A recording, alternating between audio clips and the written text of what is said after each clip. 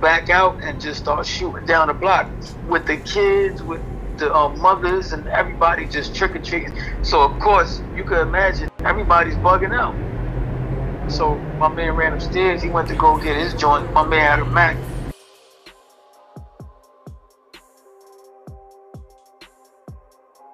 This went down. This was like 96. I think 96. I was like 16.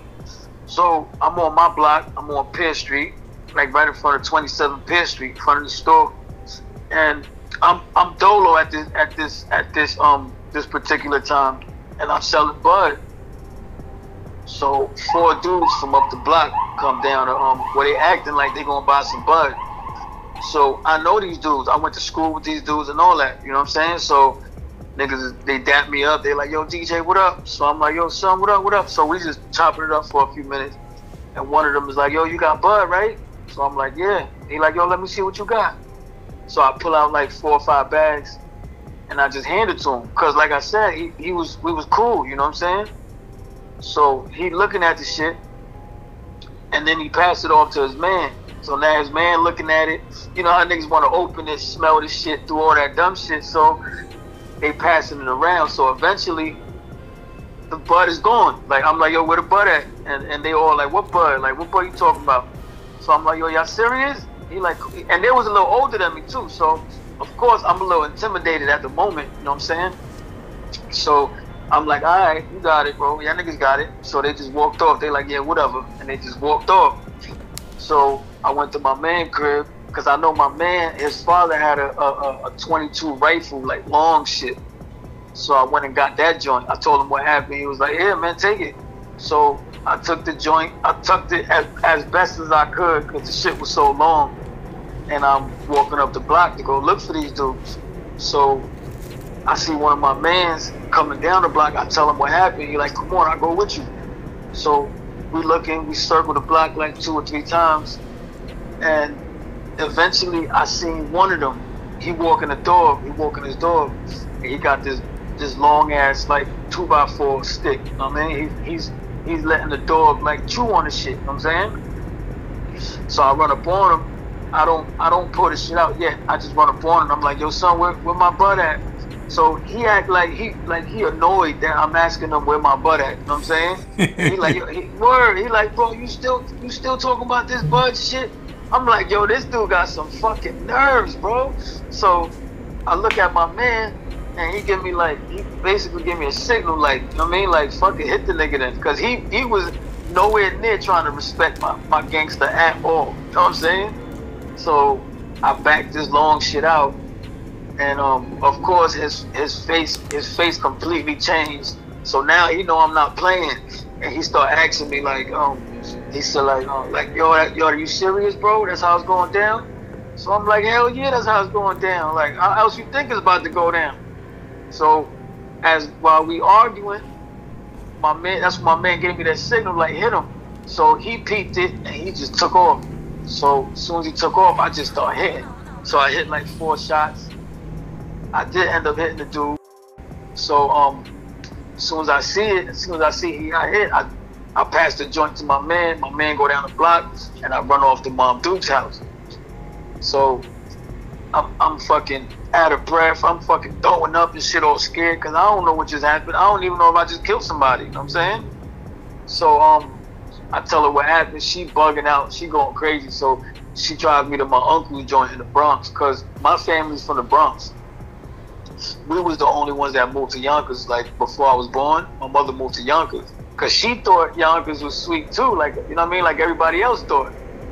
So she moved to Yonkers to give her kids a better life, I guess. She didn't know what the fuck she was doing, because she brought me right to the violence anyway, you know what I'm saying? So so I'm in the Bronx. I'm chilling like a day or 2. And I get a phone call. Well, I called my man, and he told me that one of my mans, these dudes had caught him slipping. The dudes I shot at, they was looking for me, but I was in the Bronx, so they caught my man slipping in the laundromat from right where I'm from, and they did him dirty. They just pounded him out, did him real filthy. They fucked his face all up. It was ugly. So I'm like, damn, son. So I said, man, fuck the Bronx, man, I'm out. So I took the train, jumped on the train, came right back to Yonkers. Cause like you said, that shit is so close. You know what I'm saying? It's just a quick train ride. I remember you was saying when you was in the Bronx, you was calling up to Yonkers and you was feeling a certain kind of way because everybody was out there except for you. Yeah, definitely.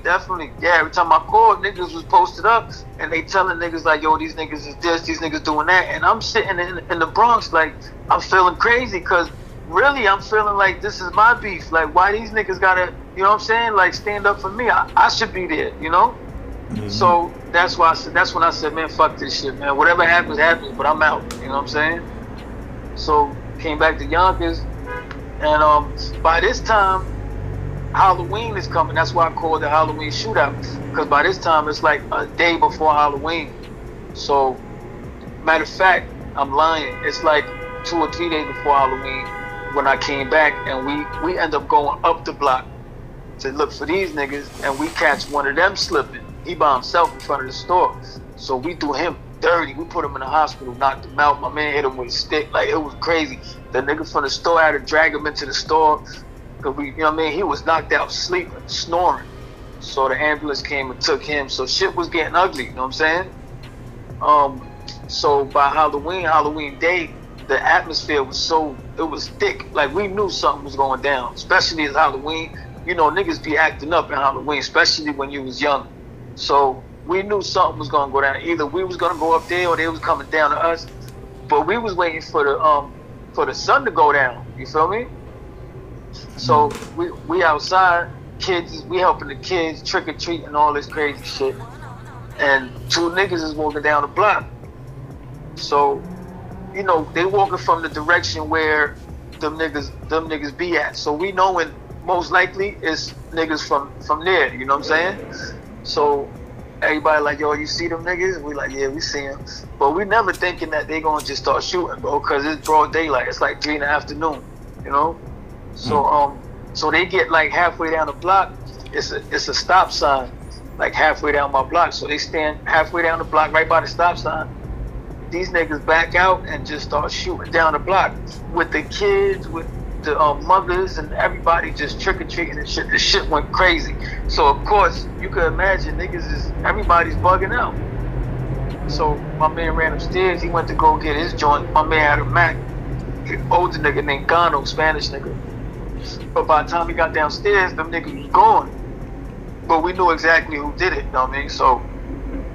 So now the older niggas from the block start getting involved in this shit. Cause my man's mom was out there when them niggas was shooting at his little brothers and shit. So now he getting involved. So him and that dude Gano I just told you about, these niggas grabbed the Mac, them niggas vest up and all that, and they go looking for these dudes. So eventually they catch 2 of them slipping on the it's a dead end called Purser Place, right up the block. They was in the park. I guess they was smoking or something. So they catch him. This nigga pistol whipped this nigga, put the Mac in his mouth, do him dirty. He don't shoot him, but he do him real dirty. You know what I mean? So either that night or that next morning, one of the bigger dudes from that block, which he never got involved because he was real cool with us too, but he was from that block. He come down the block and he tell niggas that the niggas want to squash it. Like, they don't, not that they want to be best friends, but they definitely want to squash it. They don't want no more drama. So it basically ended that day. We fought. We had like a couple of fair ones and shit after that, but for the most part, all the gunplay and all that was done for the time being. Because it did get ugly again, like another year or 2 later. But for the time being, the shit got squashed. You know what I mean? Without nobody actually dying. You know what I'm saying? So shit was definitely wild. Are you talking about Valhalla? Yeah. Cause one thing Styles didn't really touch on was the minor block. I noticed, cause I don't think he went through the minor block. Oh yeah, I know when he got locked up, I think he was an adult already. You know? Yeah. So he didn't touch on the minor block, because the minor blocks in the 90s was definitely wild. Yeah, I heard about the minor blocks from dudes I was up north with that was in the minor blocks in Valhalla. Yeah, definitely.